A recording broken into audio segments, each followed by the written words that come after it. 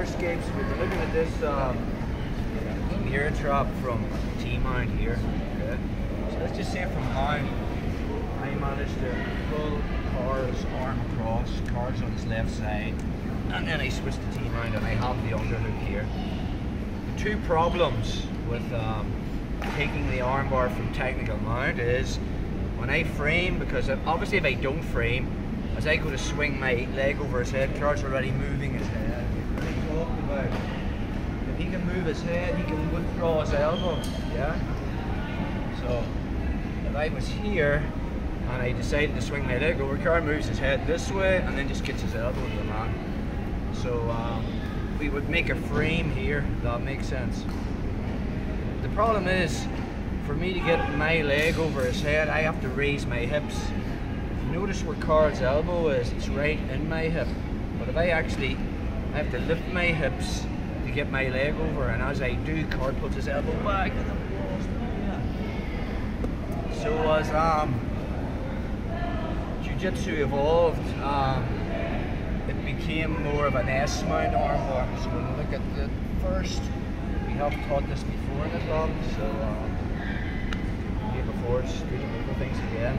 So what do I need for the armbar? I need car's elbow out here. So make him bring his elbow out.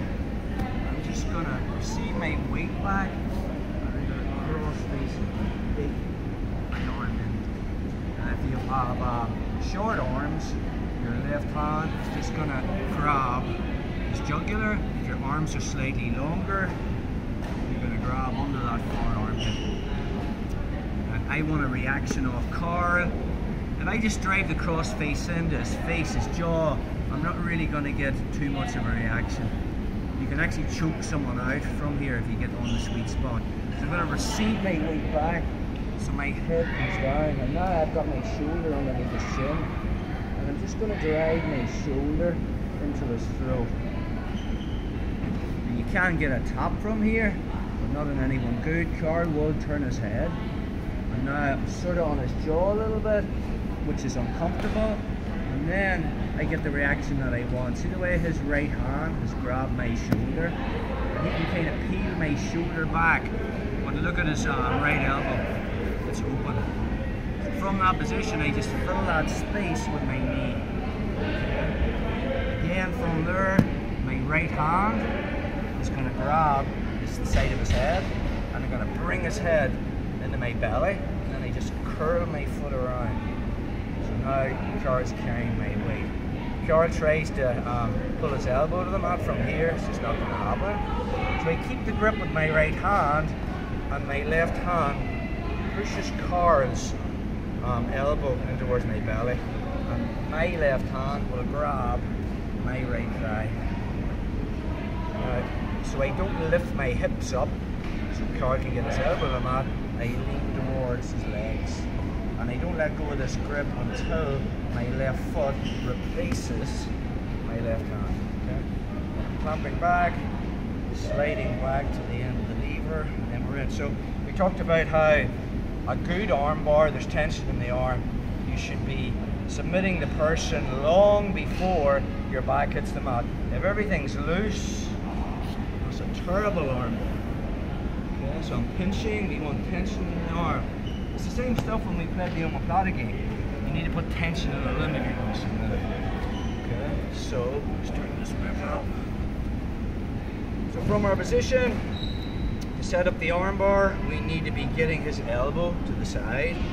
We can do that in a number of different ways, just even leaning on Carl's throat, just so I get this elbow out. Once I'm in that position, my right hand is going to grab his jugular, supported with my other hand, and I engage my hip. That's the thing, you got to tip with your elbow backward, lift up, and then fill that space with my feet. Remember we talked about Carl's two main escapes. He's moving his head that way to get his elbow to the mat, and my knee is creating that space. He also wants to get his elbow to the mat if I lift my hips. When I bring this arm back and bring it through and find my hip, I'm not lifting my hips. I lean towards his legs. This hand It doesn't let go until I replace it with my left foot. Pinching between knees, behind the wrist, thumb up, and then again.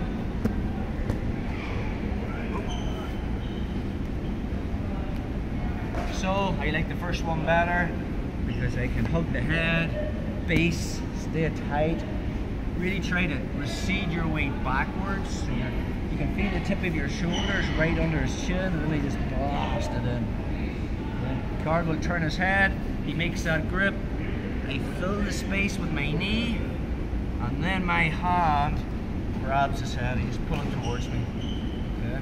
Then I'm going to lean towards my foot as I bring my S-mount in, and then from there, keep the grip of the right hand, the left comes back, bring this across, grab my own hip, lean towards his legs, and I don't let go of my right hand until my left foot replaces. Find the end of the lever, pinch.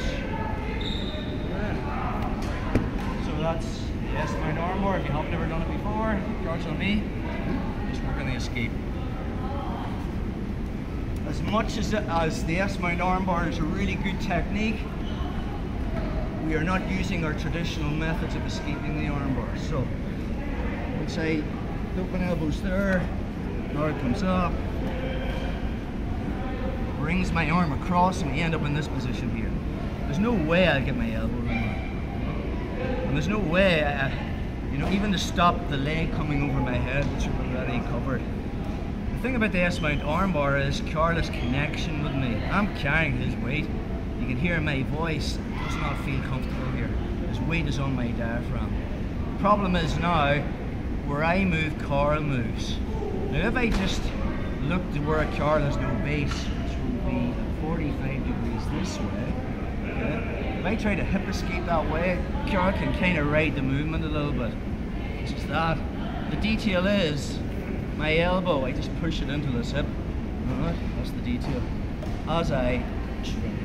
Now from here, if I just stay here, that leg's going over. So as I come up, this hand, this free hand, you know, just stops the leg from coming over.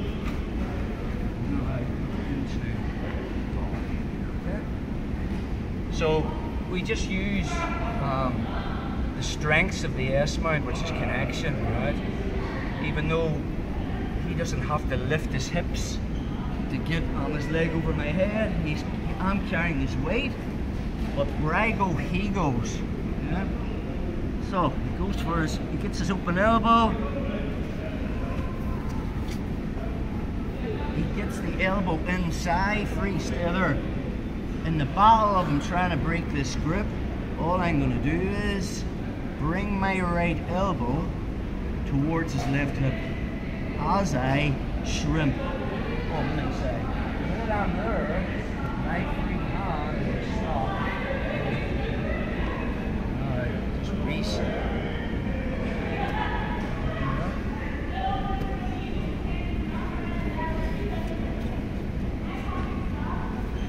You can't do one without the other.